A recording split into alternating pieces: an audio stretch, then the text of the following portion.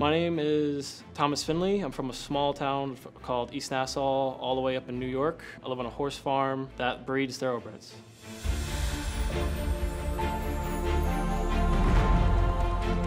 Meeting my teammates in real life felt kind of natural and normal. I already know my brother, Arsenic. I already know Amsco because he streams. I already know Phasma because he streams. Winning this tournament for our team would mean we'd have an ego boost and we could look for further employment from other esports coming into the scene or expanding Oxygen even further. And the prize pool, that'd be the big thing. Our team feels comfortable the way we play, and I feel like that we can easily win this tournament.